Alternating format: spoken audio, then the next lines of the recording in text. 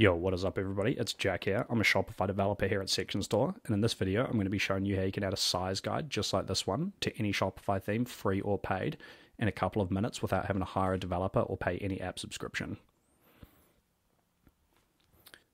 A size guide is an essential component for a lot of websites, but unfortunately Shopify doesn't offer anything like this. So your options previously have been either pay an expensive developer or pay a monthly app subscription for quite a simple feature.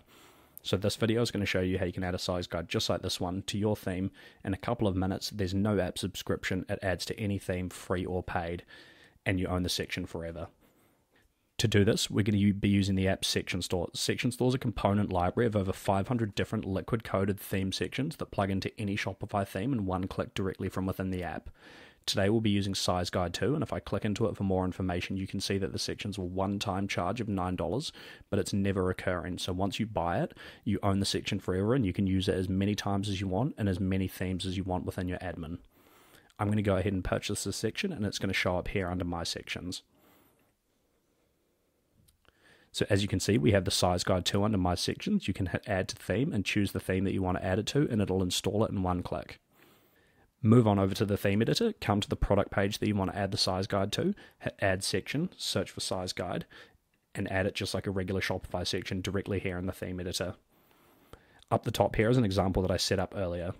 To customize these sections, we want to start by clicking on the overall section name, and as you can see here on the right hand side, we now have our overall section settings.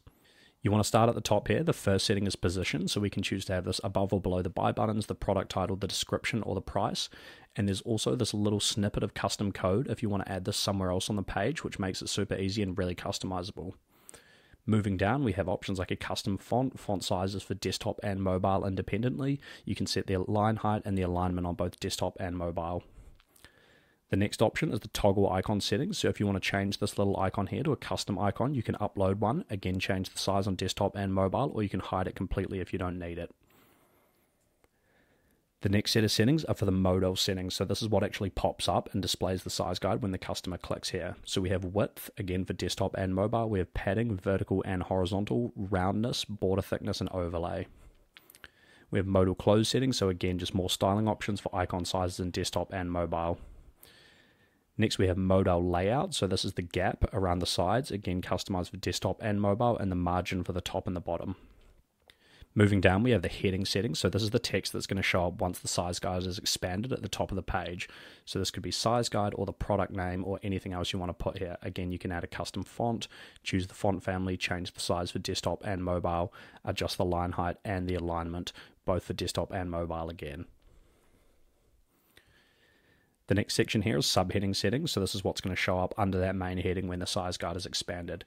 Again, custom text with a custom font for desktop and mobile. You can change the line height and the margins.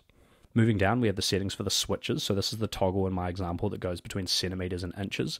Again, you can use a custom font, you can change the sizes on desktop and mobile, adjust the line height and the roundness, all styling options just to make sure that you can get this looking just right in your theme. The next set of settings is the text settings. So this is the text that shows up when the size guide is expanded. Right now we have it to model as where in size, and then we link to the features of the product so it dynamically shows the size. But you can add anything here, some information about the product, maybe how it fits, how tall your model is in the photo, or anything else that you want to add. Much the same styling settings, custom font, sizes on desktop and mobile, line height, margin, and alignment. The next set of settings is our image. So as you can see here, we've uploaded an image of our model with a reference points as to how a customer should size the item. You can add something similar here, or you can add any image you want to the size guide, whether that be the product, a brand image, a logo, etc. You can add some roundness, or you can have it turn this on to show no image if you just want to have a straight size guide. The next set of settings here are all of our colors. So we have modal colors, content colors, switch colors, section colors. So this is where you go through and update all of the colors, either to the ones that match your brand, the ones that come with your theme, or to how you've designed the size guide so you can get it looking just right with a color setting for everything. Finally, at the bottom, we have the overall section settings. So we have section margin outside and then the padding inside. So how much space you want around the outside of the size guide when it pops up, and then how much padding you want inside. So the space between the border of the pop-up and the size guide, the image, etc.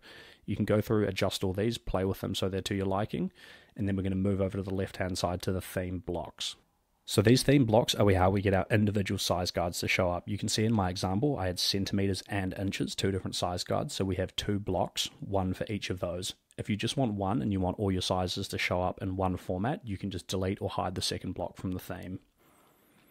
So we're going to click into the first one, and this is our size guide for inches. So this text section at the top is what's going to appear on our toggle, inches or centimeters. And then the next section, which is really important, is page containing size chart. So to set up the actual size charts, what you want to do is head into Shopify, go to Pages under Online Store, create a new page, and then in the description section, fill it out with all of the text or the table that you want to appear as your size guide. Then you can come back here to the theme editor, click here, hit edit, find the page that you just created, and this section is going to automatically pull all of that information from the page into the size guide and display it like my example. This makes it really easy to both visualize the data, but also to edit it. So if something changes, if you get a new size, you want to add or remove some text, you can just go into the page, make those edits in plain text, and then it's going to automatically pull through here into the theme editor. Like I said, if you want two variations of size to show up, such as inches and centimeters, you can repeat the same process again. Or if you don't need the second one, you can just hide it from the theme. Once you've completed this process, the size guide's all set up. You can preview it on desktop and mobile if you like, and then head up to the top right corner and hit save. And there you have it. That was a quick 5-minute tutorial on how you can add a size guide just like this one to any Shopify theme in a couple of minutes. I think the best things about this is it's super easy to edit. You can do it right within the theme editor and pages, so you can work on it while you're working on the rest of your theme. And most importantly, it's a one-time charge of only $9. So once you've bought it, you own it forever and you're not having to pay any app subscription like a lot of other Shopify apps. You can set this up for multiple products, either per product, or the size guides do support meta fields, so you can dynamically show a size guide depending on which product the customer has clicked on. If you have any questions about this section in particular, or any of our other sections, feel free to reach out. Otherwise, keep an eye on both this channel and the app as we release multiple new sections every single week.